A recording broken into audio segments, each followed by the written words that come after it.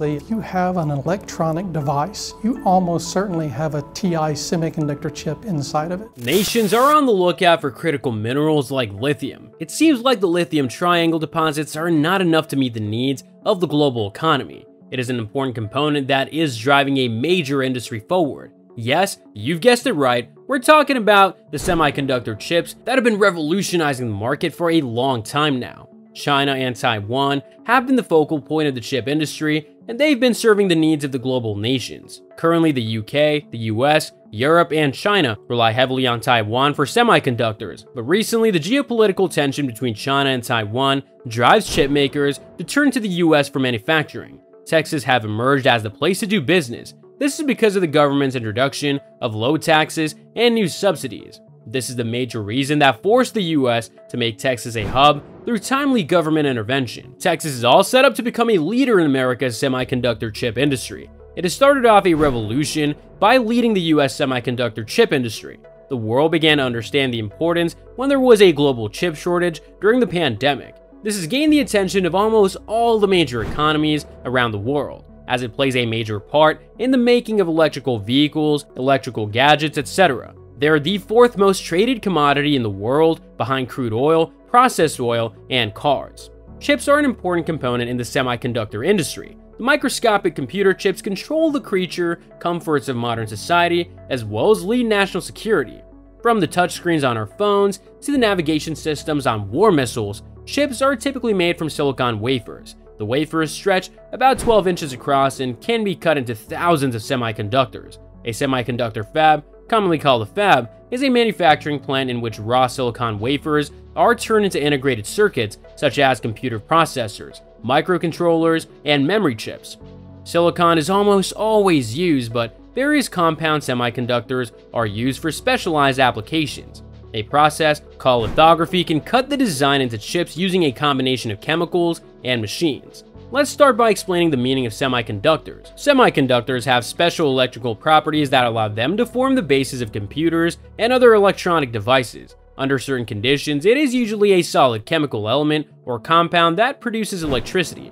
This means that it's a perfect medium for controlling the electricity supply and daily appliances. As a result, it is a popular component of electric chips made for computing components and a variety of electronic devices, excluding solid-state storage. Silicon, germanium, copper, gallium, and arsenic are all examples of semiconductors, and each having different uses. Having understood all about semiconductors, let us also make a comprehensive analysis of the importance of the semiconductor ecosystem. The semiconductor ecosystem has a great deal of importance for our economy. The cloud is represented by companies such as Microsoft and Google. Consumer electronics are represented by firms such as Apple. And then, even electric cars are represented by companies like Tesla, which have a lot of computers. This means that cars are now not just vehicles, but computers, and because they have such a large number of sensors. So if you're tasked with listing some of the applications of semiconductors, here we go.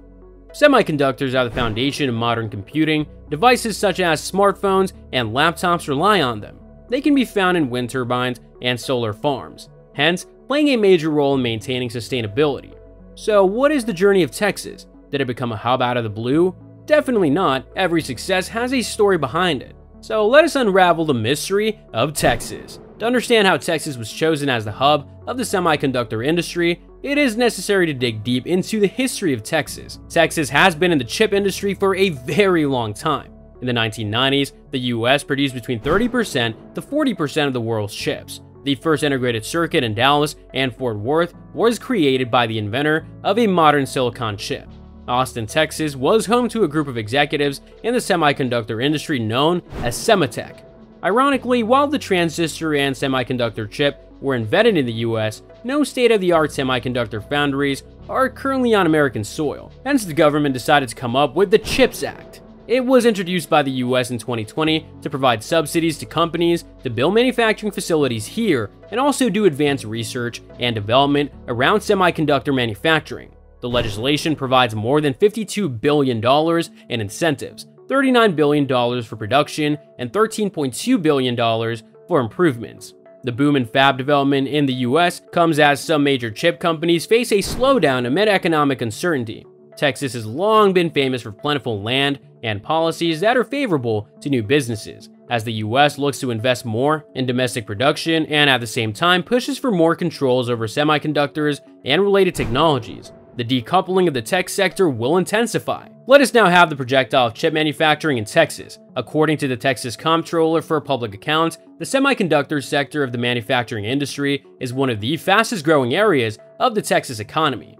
The industry contributed $15.3 billion to Texas's GDP in 2020. Texas semiconductors made up 15% of the US semiconductor GDP in that same year. According to the Comptroller's office, when it comes to new chip investments, Arizona leads with a $20 billion fab coming from Intel and a $40 billion site from Taiwan Semiconductor Manufacturing Co., the world's top advanced chip maker. However, Texas has the highest number of total fabs and is a close second for new investments. In 2020, the semiconductor industry made up more than a quarter of all Texas exports. In terms of jobs, more than 41,000 Texans work in the sector. So what are the challenges in the making of the chip industry? First of all, there is a need for raw materials, which include important materials like lithium for the making of a chip. Secondly, the uneven distribution of minerals, with most of the reserves located in China and Taiwan. It is difficult for smaller companies and nation-states to emerge in the market. Third, it needs ample space and a well-connected supply chain. Texas has been blessed with space and design, making it an ideal location. Lastly, it requires knowledge and expertise, which most countries are lacking, on how to manufacture cutting-edge technology using chips.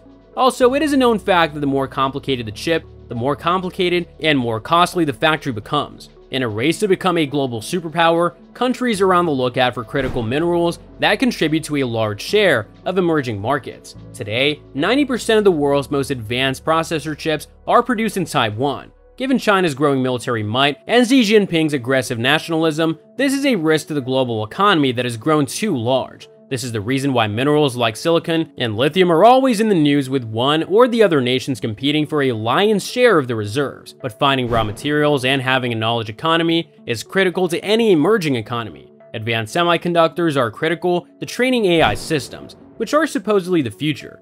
The importance of semiconductors is such that now 40% of the cost of cars is determined by the semiconductor.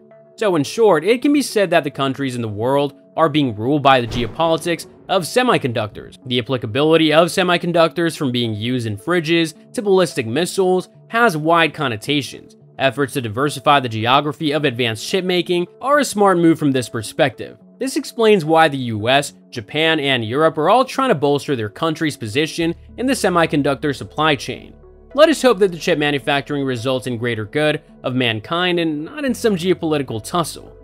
This is it for today. For more introspective videos on topics like this, push the bell icon and stay informed. So until next time, it is a goodbye.